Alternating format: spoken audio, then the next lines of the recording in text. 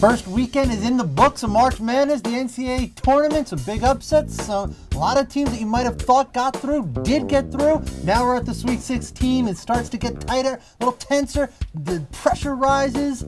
We're going to help you get through it. We're going to help you get through the next week. We're going to help you get through the entire tournament. Hi, everyone. I'm Paul Vini here again with you, joined by my panel of experts, Darren Everson, Rachel Bachman, and Ben Cohen.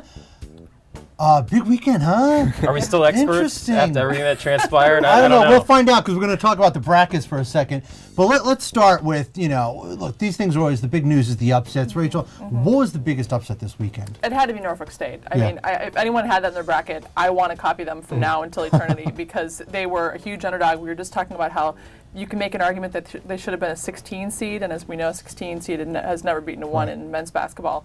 So for them to come out of winning their conference tournament and win a game like that, be a 2 seed, it's pretty unusual. Really big deal. How much momentum does that give them now? Well, Norfolk State, I mean, unfortunately not enough. That game against Florida didn't go very well. Let's talk for a second about a 16 seed that almost won. Syracuse, I mean, by the skin of their teeth, they got through.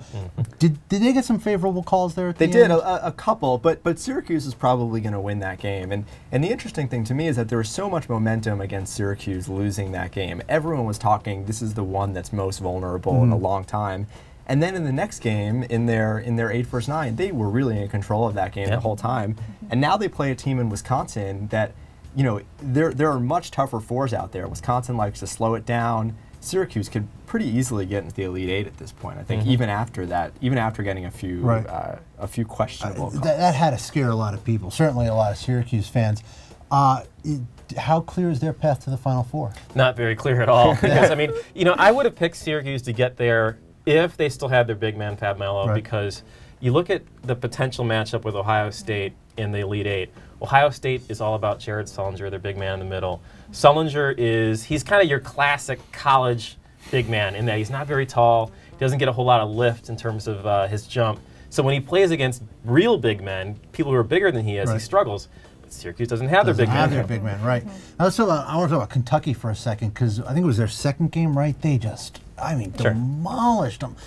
How good does Kentucky look right now? I think Kentucky is the team in the tournament that if they're at their best, no one's beating them. They have another level that no one can even match. I mean, they do some things. I mean, you tune in to for 4 or 5 minutes, and you'll see the other team not get a shot off while Kentucky comes down and gets 5 dunks in a row. I mean, they are.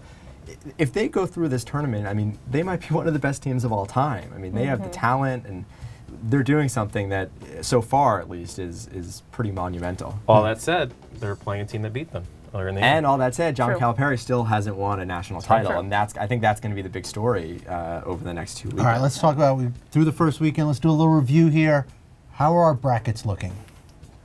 Ben's doing all right. Although you still have North Carolina, but you have to be a little concerned with the injury situation. If someone had told me that Kendall Marshall wouldn't be playing potentially in the Sweet 16 or Elite 8 or the Final Four, that I wouldn't have picked the Tar Heels. I mean, Kendall Marshall's the guy that makes that team go. Without him, picking Carolina is like, I don't know, picking Duke to get out of the first round or something. We know how that works this year. Yeah, how happy were you about that Duke game?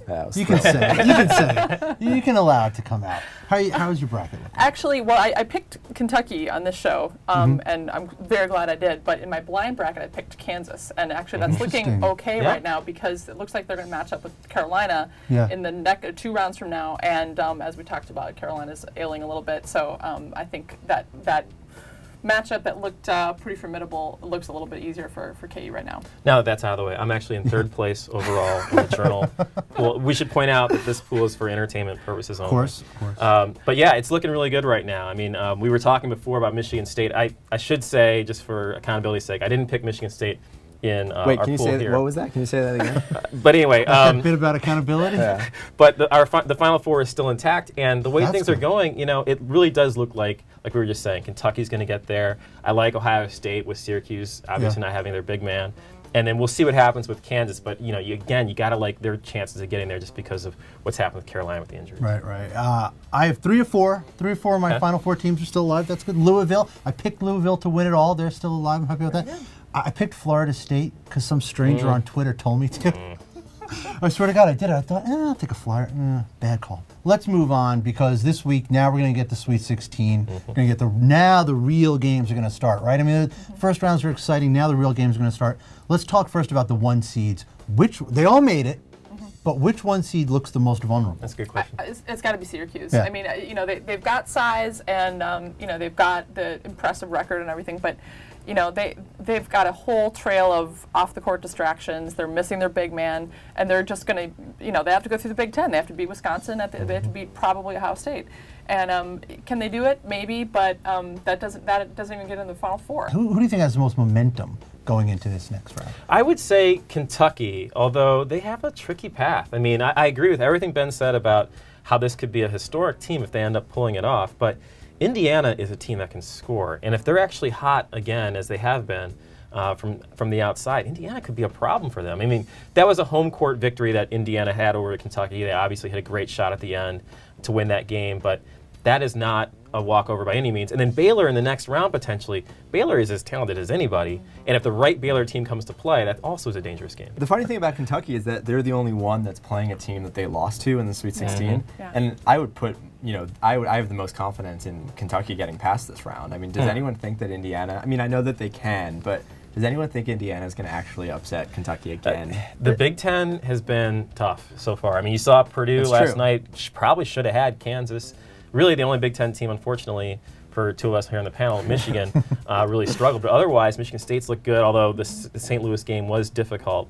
I don't know. I mean, I think Indiana's going to be feisty. Harry, what game are you most excited for in this next round? Which one do you think is going to be the marquee game? I think Kentucky-Indiana, just because it's sort of a psychological battle. It's like, okay, Indiana, you did it at home on this last-second three-pointer. And by the way, the guy who threw that pass to Christian Watford is not playing right now. He's injured. And so, that's a good point. So, you kind of wonder if they can recreate the magic without the full team. Kentucky is full strength. As far as I know, no one's even stubbed a toe this year.